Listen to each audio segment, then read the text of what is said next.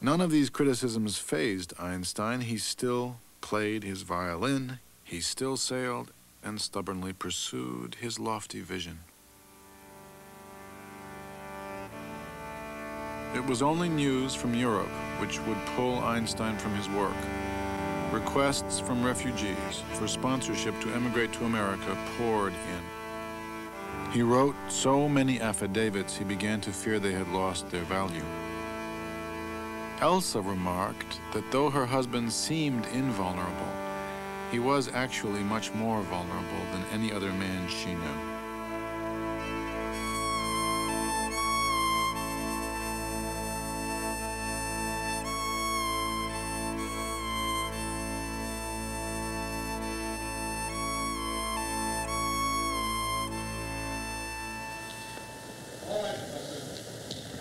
We are concerned here with an act of humanity, with the maintaining of cultural values, and not least with a measure of considerable political importance.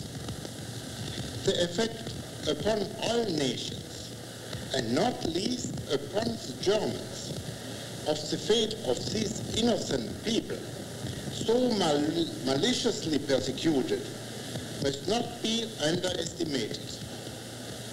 To leave these victims to their misery would be a heavy blow to all those who believe in human solidarity and would encourage those who believe only in force and oppression and who act accordingly.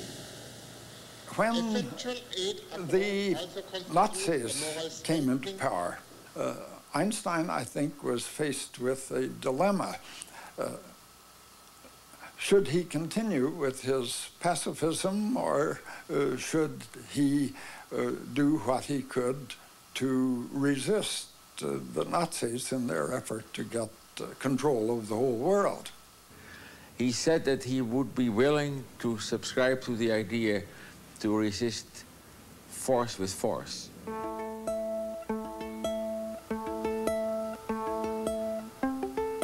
Because he said otherwise it's like trying to cure a sick tribe of people. You try to cure them in a way that is too slow, that by the time you cure them by pacifist way, they're all dead. That's not very efficient.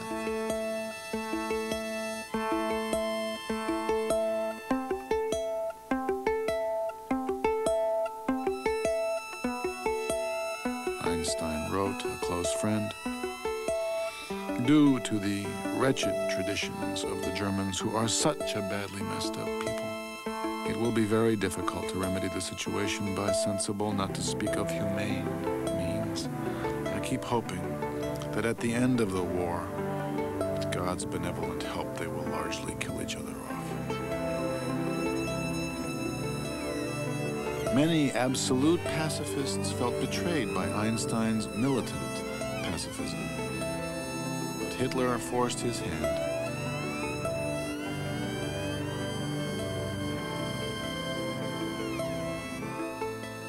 In 1939, news came to Einstein that German physicists had succeeded in producing nuclear fission. The uranium atom could now be split. Germany might be able to develop a bomb.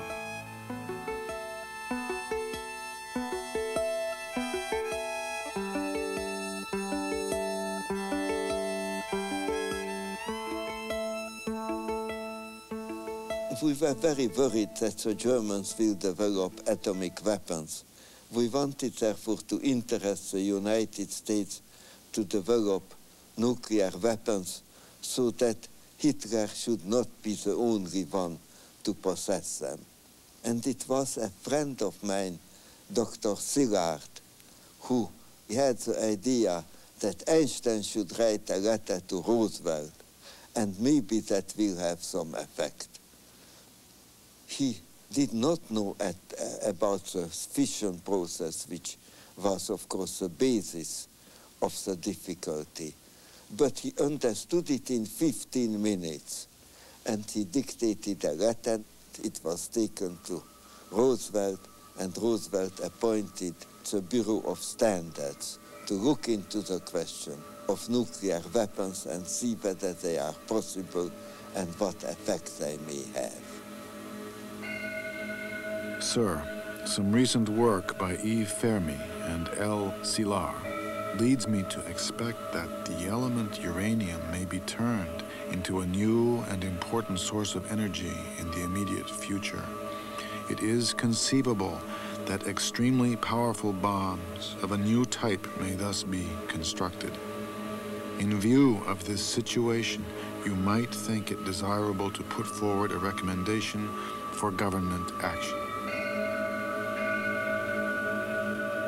The government gathered the top American and European exile scientists to work on the Manhattan Project, headed by Robert Oppenheimer.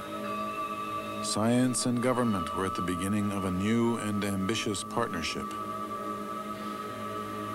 Einstein was not called to participate. He remained in Princeton. The work at Los Alamos was considered too confidential to be entrusted to Einstein. He was considered a security risk. But we did not want it to be exploded over a Japanese city, but over open territory to show it to the Japanese scientists that there is such thing terrible and Japan should come to a good peace with the United States. Well, we tried to persuade the government, but we did not succeed. On March 25th, 1945, Einstein sent a second letter to President Roosevelt, warning of the catastrophic consequences that would result if the atom bomb were ever actually used. FDR died a few days later. The letter lay unopened on his desk.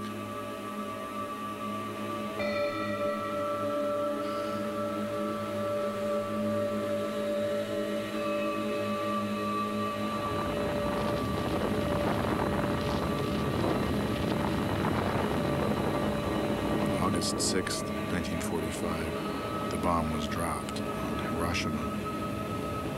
3 days later, another bomb was dropped on Nagasaki. Captain Behan, what was your most outstanding experience on this historic flight? I suppose it was when the clouds opened up over the target at Nagasaki. The target was there pretty as a picture. I made the run, let the bomb go. That was my greatest thrill.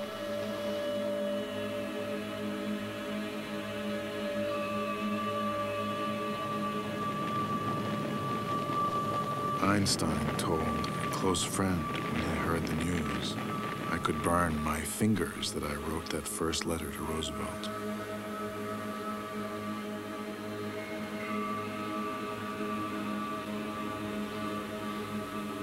The ancient Chinese were right. It is impossible to know the results of your actions.